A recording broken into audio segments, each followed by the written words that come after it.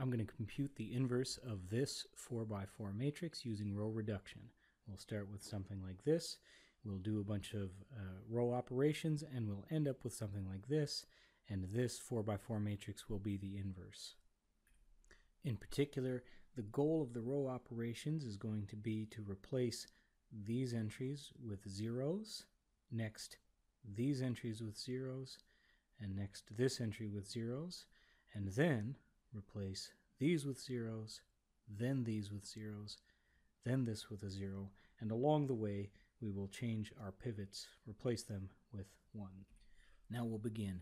The video will go fast, so if you need to slow down or pause it, by all means do so.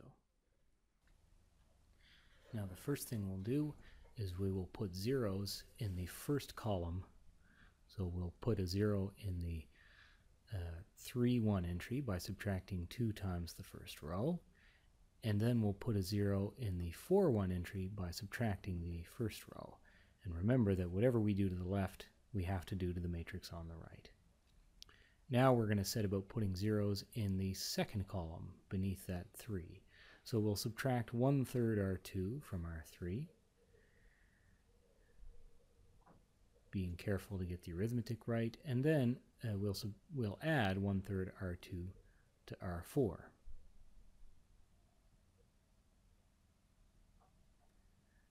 And next we're going to try to put a 0 in the third column, in the 4, 3 entry, and we'll do that simply by adding rows R3 and R4.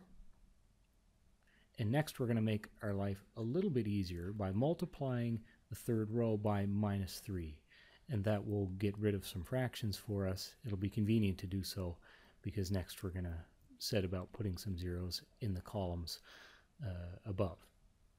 So now let's aim to put some zeros in the fourth column above the bottom entry of 1. And if we're putting zeros in a column, we can do a couple of entries at the same time in the same step. So here we're going to subtract 2 times R4 from each of R2 and R3, and that will put zeros in the 4-2 spot and the 4-3 spot. And now let's divide the third row by 4 to get a pivot of 1. And now our job is to put zeros in the third column above the 1. So we will subtract R3 from both R1 and R2. And we can do that in the same step.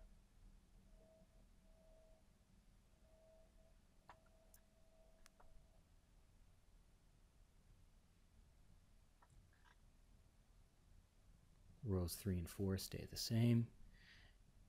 And now we'll put a pivot of 1 by dividing R2 by 3. So we'll do that up there.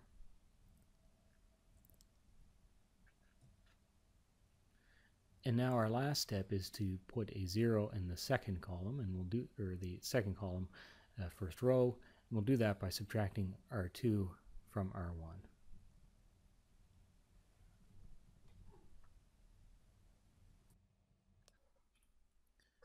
Now we have the identity on this side, and this will be our inverse matrix here, which we can check. So if we multiply these two 4x4 matrices together, A and its inverse, and it doesn't matter which one we write first, doing this matrix multiplication, taking some care, you find that you do indeed get the identity matrix.